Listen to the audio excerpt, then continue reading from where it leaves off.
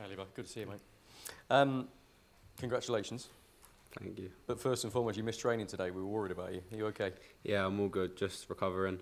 It's been a tough week. Last week, obviously playing 2 games. And obviously I'm a young boy still growing, so it's just that. You're good to go if called upon. Definitely.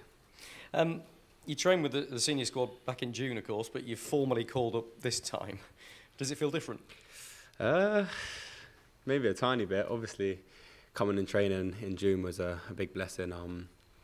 I enjoyed it so much, and then obviously formally getting called up now was amazing. I remember when I got the text, I called my dad straight away, and I think he started getting a bit emotional, to be honest. But yeah, it's a dream come true. I guess last time, did Southgate make it pretty clear to you that you were joining to be part of the training squad, but you wouldn't be part of the match day squad? Whereas now, you hopefully will be part of the match day squad. Yeah, hopefully. Obviously, last time I had the Euros after it, so there's a lot of things to take into consideration. But now, yeah, hopefully that's the plan. Listen, when you were in discussions with Chelsea over a new contract, and you had these England ambitions as well, very clearly, did you need reassurance from Mauricio Pochettino that you were going to get opportunities, that you were going to play a decent number of games and get some decent minutes in with Chelsea this season? Not really. I just spoke to him, and he just gave me the confidence that, you know, if you come in and train well, then you get the chance to play. I'm not a player that's going to demand anyone to tell me you're going to give me minutes. That's not me. I've not been brought up like that. I just wanted to know if I'd get the chance to impress him and earn my spot and hopefully keep it. You've done that. So far. You'll be aware that John Stones, Tyrone Mings, Conor Cody are all injured. Eric Dyer's not featured at all for Spurs, so wasn't considered. So there's a bit of a gap there. Is this an opportunity you need to really grab with both hands and try and impress? Yeah, of course. Every time you come here, you know, it's an opportunity to impress Gareth and the coaching staff. It's just like any normal career club, no matter where you are, you always got to impress, and hopefully I get the chance to, and we'll see what happens. Your versatility is very obvious. I mean, Poch has used you on the left of a back three, at left back in a 4 as well. How do you adapt to that? I mean, I don't know if you'll tell me one of those positions you prefer to the other, but how do you adapt to it? Because they're actually very different roles in the modern game, aren't they? I think I grew up playing left back when I was a bit younger, and I went until I was about 15, 16, until I went centre half. So growing up, being able to play that position has helped me out a lot, helped me loads. So now when I'm older, I still kind of know the ways. I understand it. Obviously, playing right next to a left back, and definitely having great left backs in my team actually. And Cucurella, that helped me, so I can always ask them questions. So it's just down to that, really. You're still very early in your career. You're only 20 years old still. But with the kind of the speed and the progress you've made at Chelsea, are you targeting a regular spot as one of England's centre backs, left backs, defenders? And obviously the Euros is less than 12 months away. So is that on your horizon as well? Is that a real target for you? Yeah, of course. You know, playing for Chelsea, one of the biggest clubs in the world. It's got to be my aim to hopefully, you know, be in the England team come Euros. Obviously, it's still a long time till that comes, so I've got to keep working hard and push myself, and we'll see what happens. Good man, thank you. We'll go Alex next, and then John. Hi, Levi. Yeah. It's been a special year for you. Do you think you'll be able to look back on this and say this was the year that kick-started your career? You had your breakthrough in the Premier League, then won the Euros with the under-21s and the long-term contract at Chelsea, and now your senior England call-up. Sounds pretty good. Yeah, it's been an amazing year. I've had no complaints about the year, but you know, there's been a lot of ups and still been downs. A load of stuff that I've had to overcome. But you know, it's all part of my career, and you're going to get that. So yeah.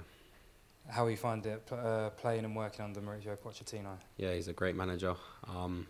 He really makes me feel comfortable, and that allows me to play my best game. I think him at the club has changed it so much, and now we're just ready to kick on, you know, hopefully start picking up these wins. When we spoke in the summer, you said you thrive off competition. Doesn't get any better competition than the senior England squad. How are you finding it, and how are you feeling going into this week? Yeah, I'm really enjoying it so far. From last time when I was here in June, I enjoyed it. Everyone was so welcoming, and it made a big difference towards me. And then now I've settled in a bit, I'm ready to kick on and, yeah, hopefully prepare for the upcoming week. John. Hi, Levi. Who would you say were your influences, you know, when you think who've helped you to get to where you are now? I've had a load. I think definitely last year, I'm going to say Adam Lallana. Me, I'm someone I'm a chilled person, and sometimes I need someone to give me a little bit of a push. And at first, I didn't really understand why he was always on me and trying to help me. But then once it clicked in my head, I realised that he only wants to help me. And, I don't think I ever realised, how happy and how lucky I was to be able to play next to him. And yeah, he's definitely helped me a load. So how was he pushing you? Every day in training. There was times where, I might just be having an off day or not really be feeling like myself, and he's there just no matter what, just pushing me and push me. And it's definitely made me wake up a bit and realise the opportunity that I've got, and I can't waste it. So when you say pushing you, how? Just in training, just giving me compliments if I need it. If I'm struggling a bit, tell me, come on, you're all right. If I'm doing well, keep pushing me to make sure I'm doing well. Communication, always putting his arm around me. It's the same as Lewis Dunk, same as some players at Chelsea, Chilwell, Thiago Silva. You got leaders in the team for a reason, and that's their job, to help young ones. And I've definitely had that. I've had the best. So you must have heard from Adam Lallana then, since you were named in the squad last week, have you? Nah, not yet. And you mentioned Lewis Dunk. Obviously, playing alongside him last season, as much as you did, I mean, did you ever think about the possibility of you both perhaps playing for England in central defence? I know, it's amazing. Obviously playing with each other last year, I don't think I really thought we'd be here together. But it shows how hard we've worked, how much we've worked together and how we've improved. And I think it's a blessing that we're both here. And yeah, hopefully play together. And give us an appreciation of how good he is, kind of at the other end of his career. Yeah, I don't think people realise how good he actually is. Being able to train with him every day, which I did last year, I realised I see some of the things he done, and playing alongside him, he helped me out a lot. And have you had a little word together, having both come back in here into the England squad, because obviously he was in the squad at the end of last season, wasn't he, but couldn't join up? Yeah, I think me and him are close, so we talk a lot. So even if we're at dinner, we'll talk and yeah, just have normal conversations with him. It's all been good. Lovely. Thank you. Thanks, Sean. Dan, go back to you. Have you spoken to Adam about playing under Mauricio, Levi? Yeah, well, not playing under him, but I've had conversations with him before about him. And yeah, he told me how much of a good guy he was. And obviously Adam's played under him and thinks he's a really good manager, and I took that on board with me when I was making my decision, of course, before I met him. And then when I finally did meet him, I realised everything he said was true. He's a great guy and a great manager. Could you just talk to us a bit more about what makes him a great guy and great manager? I think the big thing for me was the first day I came in, him just putting his arm around me and showing me that, he respects me as a person and also a player. And it allows me to work my hardest and want to play my best for him. I think that's a big difference, him showing that, the two sides where a majority of managers might just look at you as a footballer, which he doesn't. And yeah, that helps me play my best football. How does he compare with De Zerbi? I think they got their similarities. I think they're both caring people, and when they're on the pitch, they want 100% out of you. And I think that's the best managers. They're perfectionists, so they push you, and that's what makes them both great managers. Mauricio's got a fabulous record when he was at Southampton and Spurs of producing players for England. I think Adam was one of them. Then obviously Harry Kane, Dele. There are loads more. That must give you confidence that working under him, your England career can really progress. Yeah, of course. Just working under him in general, I know I'm going to improve. I can guarantee that because he's such a good manager and he will push me. He won't let me have any off days, and that's what I need. Someone like me, if someone lets me go to sleep, I might just, have a good day, have a bad day, but I need someone there just to give me that kick up my bum and say, keep going, and that's what he does. And just finally, when you were talking to Alex about your great year, you said you'd had to overcome some things. Can you just elaborate on what you meant there? Of course. When I first joined Brighton, I wasn't playing, and then obviously Graham Potter left and De Zerbi came in.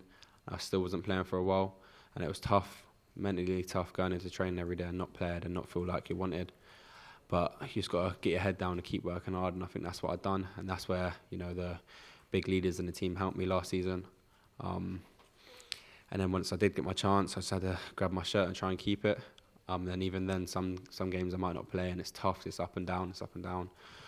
And then that's just helped me so much. And then obviously went Euros, and then I had a great Euros, which I can't complain about. And now so far it's been so good at Chelsea. And does this kind of feel like a vindication of getting through these tough times? 100%. It's all worth it in the end. Got to keep working hard. And that's what I have so far. But now it's just like, keep going. I'm here now, so keep going. Just following on from that, there obviously are a lot of players in Chelsea's history who have gone out on loan and then never made it. You know, did you fear in those moments at Brighton that that might happen to you? Not really. I've always been confident in myself, and I've had the right people around me that's also believed in me and pushed me every day, and my family never let me give up.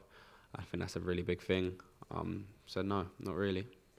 Was it, obviously you had a great summer on the pitch, but was it a difficult summer off it? Because there was a lot of talk about maybe you go back to Brighton on a permanent move, obviously a bit of uncertainty about the contract. How did you kind of park all that? Not really. I think off the pitch, I just kind of kept myself to myself. I didn't really think about it too much. Because obviously I had Euros, I was here, then I had Euros. So I didn't really have much time to think about it. But obviously I have a lot of respect for Brighton, everything that happened last year. But like I've said before, I've been at Chelsea since I'm 9. I love the club, and that was my decision, and I stand by it. And just in terms of England, you can make us all feel really old here. What's the first tournament you remember? First tournament I remember?